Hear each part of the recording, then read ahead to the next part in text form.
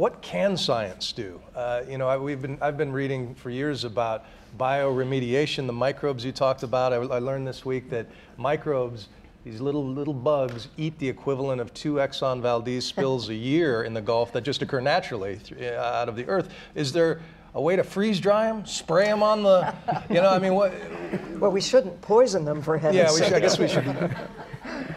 I mean, one of the things that we've learned the last 50 years, it's safe to say, wouldn't you say, that we've learned more about the ocean than during all preceding human history?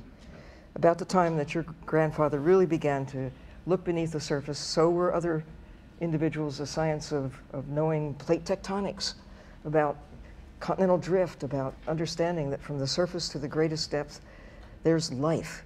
And the diversity of life is in the ocean. All the major divisions of life basically are there, and only about half occur on the land.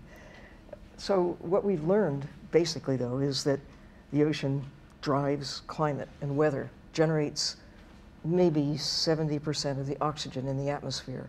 You talk about microbes, there's one little blue-green bacterium that accounts, according to Penny Chisholm at MIT, who, with her colleagues, discovered this little blue-green beast. The oxygen in 1 in every 5 breaths you take. About 20% of the oxygen comes from this one kind of blue-green bacterium. And we didn't even know of its existence when your grandfather started diving, when I started diving, for heaven's sakes. We now know that unless we take care of the ocean, nothing else really matters, because the ocean keeps us alive. And it isn't just about microbes to gobble up accidents that we generate.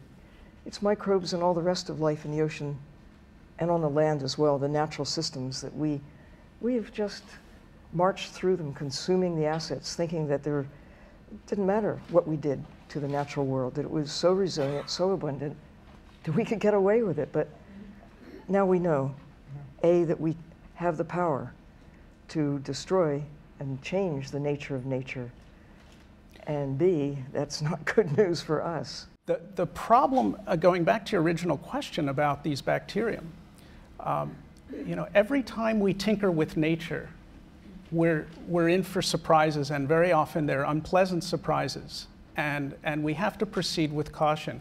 One of the strangest jobs I ever had was serving as a consultant for Biosphere 2. Do you remember when they locked those guys inside for 2 years? And they all got really skinny because everything died inside. And oxygen levels plummeted, carbon dioxide levels got to near toxic levels. And the only things that did really well in the end were cockroaches and ants. That's right. And they weren't even supposed to be there. and this was all taking place in an environment that we supposedly had complete control over. That's a pretty humbling lesson for Biosphere 1, which is planet Earth. And so when I hear solutions like that, I applaud the creativity, but we proceed at our own risk.